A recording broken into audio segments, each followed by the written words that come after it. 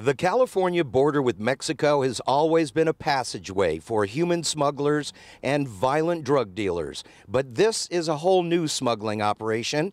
Everyday people have taken to smuggling an everyday item that's gotten so expensive in the U.S. it's apparently worth taking a chance. People are now smuggling cartons of eggs from Mexico, where they are still less than $3 a dozen. I think that's wrong because, they haven't been inspected in agriculture. Desperate times call for desperate measures, and it doesn't get a whole lot more desperate than smuggling eggs across the border to feed your family, especially, like Caesar said, when the health standards in Mexico are nowhere near where they are in the United States. You don't have the same regulations, you don't have the same rules, and that's what makes it a danger when you smuggle eggs over to America, especially if people are trying to sell them, not just for their household. Here in California, egg prices are being affected by two things. Yes, the nationwide bird flu that has killed millions of chickens, and California's new voter-approved laws for egg farmers.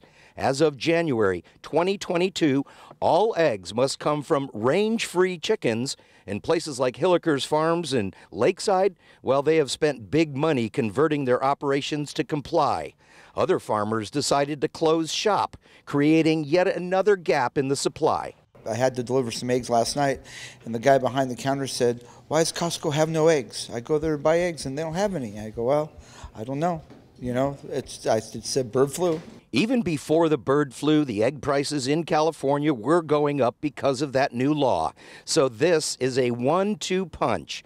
While prices are slowly going down, more and more people are not waiting. People that get their backyard chickens, it takes anywhere from $400 to $600 to get it all set up between the chickens, the food, and the coop. And that's just the initial cost. So if you want to do it, by all means, go ahead. I know we'll still sell plenty of eggs, and I encourage it. If people want to get backyard chickens, they're fun. Do it. Of course, if there is a market, it will be filled somehow by someone. Well, like I said, people are always going to try to make a quick buck. Whatever, there's a price of value in the market, people are going to try to make money off of that. If it's eggs, it's eggs. If it's bananas, it's bananas.